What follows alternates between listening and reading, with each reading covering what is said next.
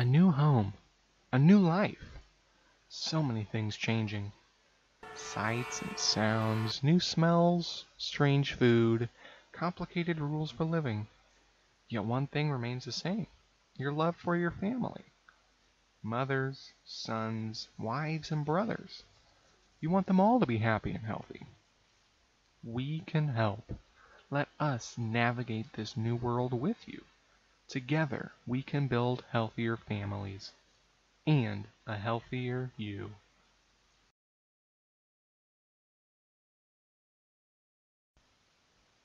You waited 9 long months for your precious little baby to get here, but now that he's here, you may feel unsure about how to take care of him. That is a normal feeling for first-time parents and for parents who have already raised children. The job of caring for a baby can feel overwhelming at first. If you've never held a newborn before, there are 2 important things you should know. First, before you hold the baby, always wash your hands. A baby's immune system is not very strong yet, so he can get sick from germs easily. Be sure your hands are clean and never put your fingers in a baby's mouth. Second, always support the baby's head and neck when you hold her. She doesn't yet have enough muscles to hold her head up by herself. Cradle her head when you carry her and support her head when you lay her down. If the thought of dirty diapers makes you want to run and hide, get ready. Newborn babies need a diaper change about 10 times a day. That's more than 3,000 diapers before her first birthday. It is important to change a baby's diaper when it is wet or after a bowel movement to prevent diaper rashes and infections. Before you start to change a baby's diaper, make sure you have everything you need within arm's reach. Always keep one hand on the baby and never leave the baby on the changing table unattended, even with the safety belt fastened around him. If you forget an item, pick the baby up and take him with you to get it. For the first few weeks, your newborn will need a sponge bath until his belly button and circumcision sites heal. Lay the baby on a safe, flat surface in a warm room and cover him with a dry towel. Start by washing the baby's eyes and face, then shampoo her hair.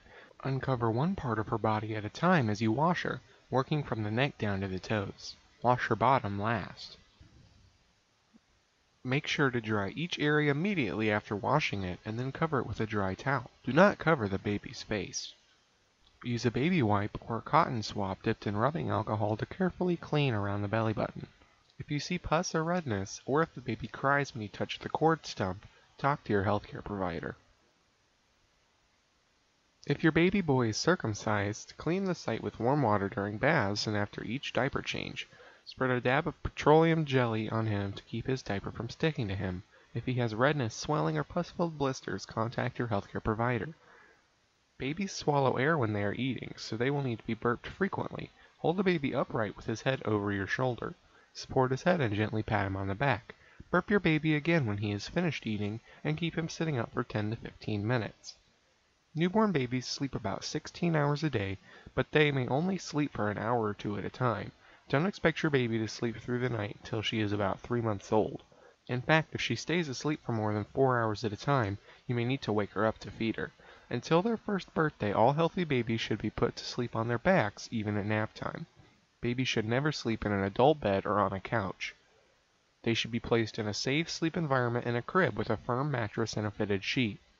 Remove all blankets, pillows, toys, crib bumper pads, and other items. These things can cover a baby's face and put her in danger of suffocation.